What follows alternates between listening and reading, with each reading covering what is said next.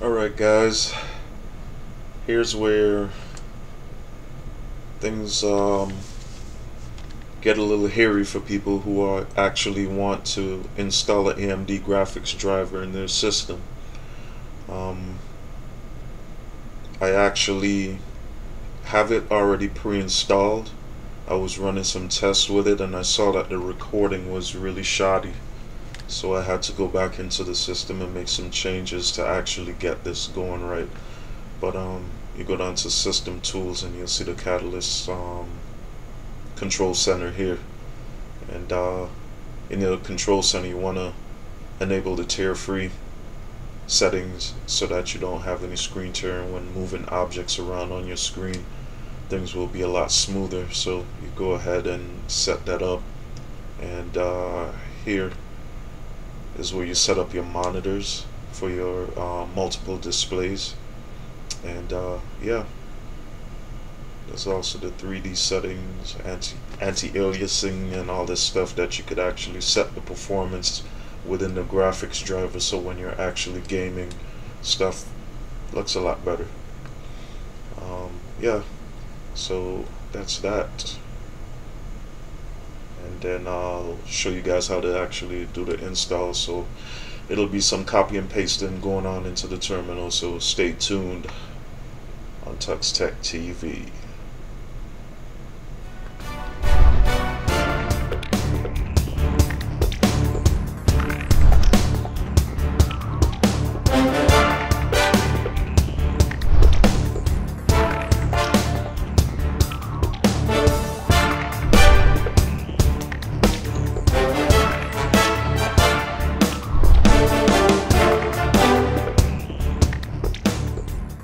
You guys, here we go. This is how you get your drivers installed for your AMD system. So what you're gonna do is go to your downloads or documents or wherever. Where did I put those? Home. Yeah.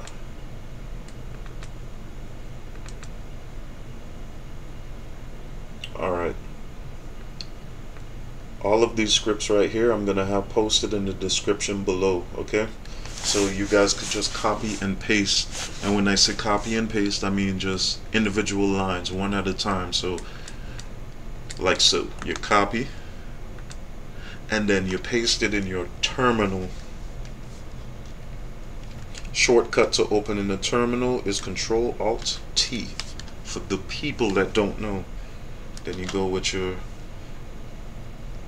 and then enter your password, enter, and then from here, when you enter that, your PPAs for your XORG drivers are updated. So what the XORG drivers do is help to handle the computations of the AMD or NVIDIA drivers to display whatever on your screen. So if this isn't updated, whenever there's a new rev for your graphics card driver, you won't get that update, or you won't get that prompt. So if this isn't installed into your system, you will just be running that old driver, and then when there's bugs, you're stuck with them. So the best thing to do is update this and get that going, and then follow the procedures as you see here, going down one at a time. Alright, I already have the drivers installed, so I'm not gonna do it again, because doubling up on those drivers in the system is gonna cause some conflict. So but instead of installing it all again, what I'm gonna do is I'm gonna go ahead and copy this portion here. After you actually do all this general stuff here, this is the last portion that you would need to know when installing your drivers actually. So okay, alright, so when Aptitude pulls this up, what you're gonna do is go scroll your list to the top. This is pretty much the ending portion of that first thing that I put in there. So you will see where certain packages and stuff end, and where the other starts, because it'll begin with your name of your computer and whatever have you.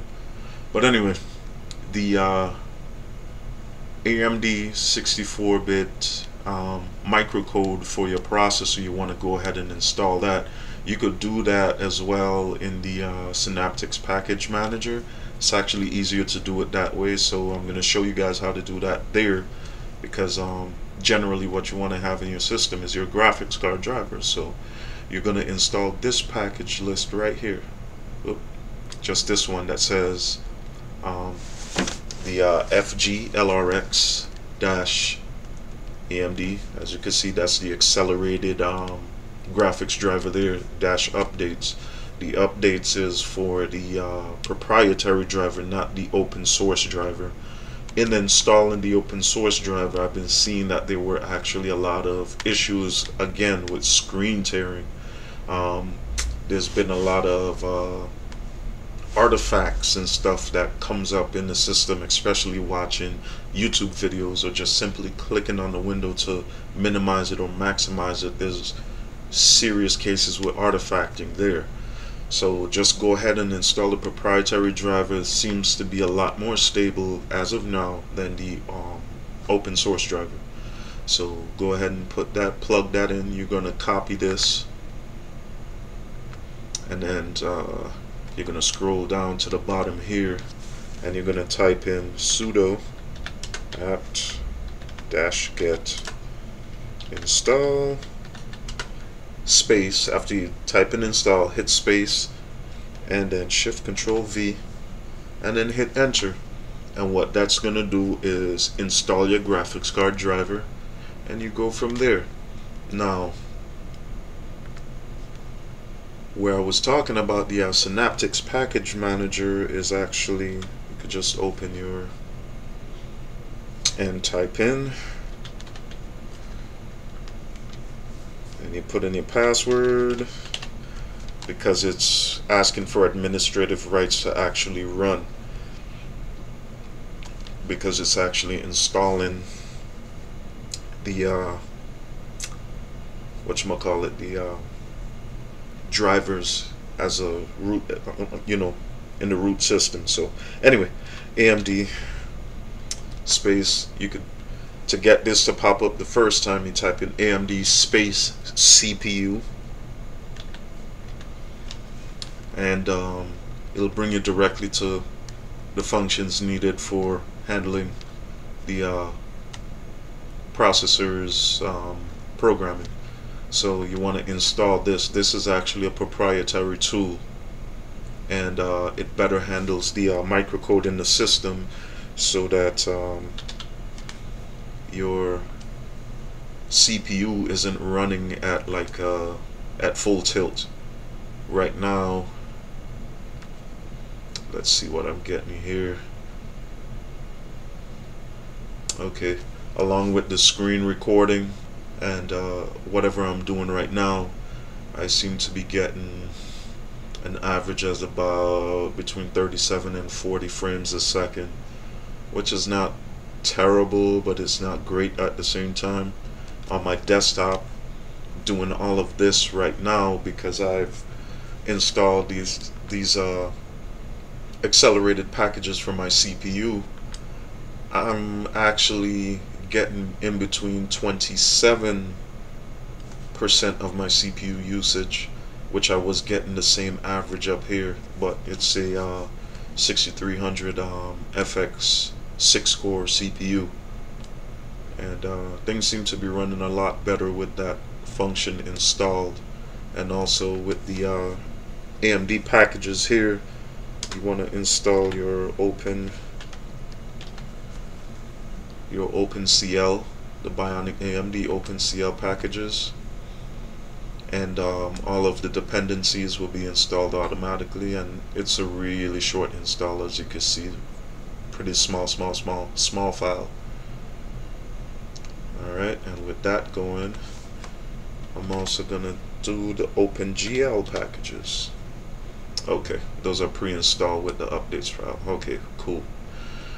Alright, and a lot of other programs you could install using the Synaptic Package Manager. You could run multiple installs at once. I'd rather to use this than the Software Center, because the Software Center is slow. It's slow as hell. I really can't stand how slow it is.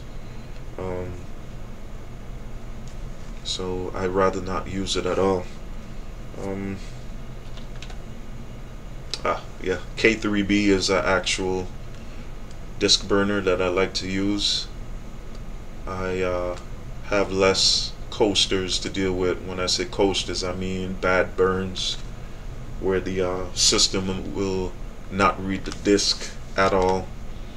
Using Brasero, whatever it's called, it's garbage. I don't use that disk burner anymore. It's just horrible. Anyway, what else did I want to show you guys? Okay, yeah, I go back here to the downloads. If you're gonna run the Haven benchmark, I'm using the Nemo file manager. You could download that using the Synaptic package tool that I just had open. Just type in Nemo, N-E-M-O, and install it. And then after you install it, you're gonna go into your search here. Well, okay, so you go into your search and just type in Nemo, and then you'll see this file folder open up, and then you could just open that file folder like so, and that's basically this. It might pop up another one, but anyway, for the sake of the video, I'm just gonna keep going.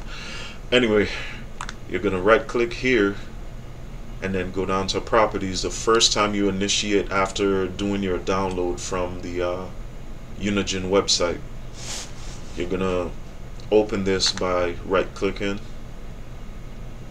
go into properties, then to permissions, and then right here where it says execute, this comes like so, unchecked.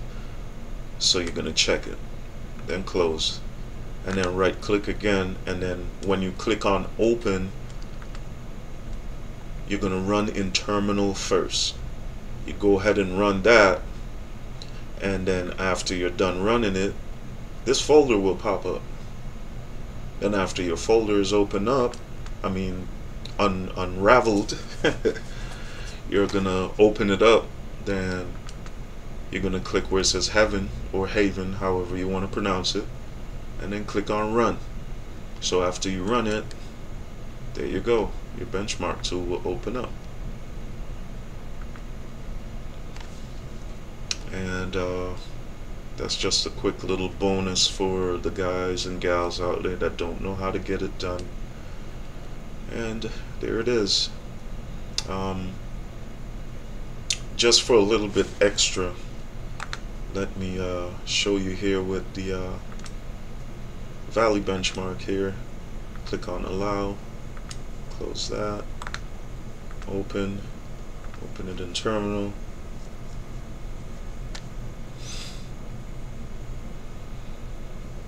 I don't think that the Valley benchmark is going to run because of certain dependencies that wasn't pre-installed with the AMD graphics card, but I'm just going to go ahead and give it a whirl and see what happens. If it runs, I will be as surprised as you guys. So, oh my god, it's going to run. That's awesome. That is awesome. You guys might be seeing a black screen, nothing, but right now I'm gonna tell you definitively that it is actually running under the AMD driver, and it'll only run with the proprietary driver, so don't try to use the open source driver. It's just not gonna happen. And I'm getting only 5 frames a second, so let me get out of here. Yeah, the graphics card on this system isn't very pronounced. It's not very endowed. So don't expect a lot from this Kaveri AMD A10 setup. I might need more memory. I didn't bother to put any high performance memory in this system. I had 8 gigabytes of 1600 megahertz memory, and I took it out. After observing the kids on how they use the system,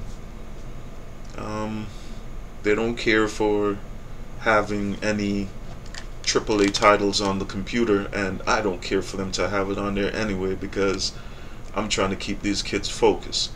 But anyway, if you go to the list in here on these are the games that they like to play. Cut the Rope, you know, this type of easy type game, like what they call them, casual games, like what they would get on their tablets and cell phones. So yeah, anyway, I hate when errors pop up on the system. But anyway, that's pretty much it in a nutshell. Hoping that me breezing through the install video isn't gonna be too difficult for you guys to follow, but that's it. That's how it's done. Like I said, just copy and paste the stuff. I'm gonna post it in the description below. If you have any questions or comments, you know, comment below. I will give you a response. If you actually have any issues, private message me. I will try to help you out with your problem. As of something that I like to do, if you don't mind, I'll even remotely connect to your computer using TeamViewer. TeamViewer is something really simple to install on your computer. Let me get Chrome opened up here real quick before I exit from the video. Come on, Chrome, you could do it. There we go. So when you get Chrome opened up, whenever it opens up on your computer, you're gonna go ahead and install Team. Here we go. TeamViewer 10. So it should be the first link here. I believe that's safe. Yeah, there it is. And then you click on the little penguin over here, and then what you're gonna do is install this one that says 32-bit 64-bit multi-arch. Don't do this one that says 64-bit without, because there's a chance that it's not gonna work on your system.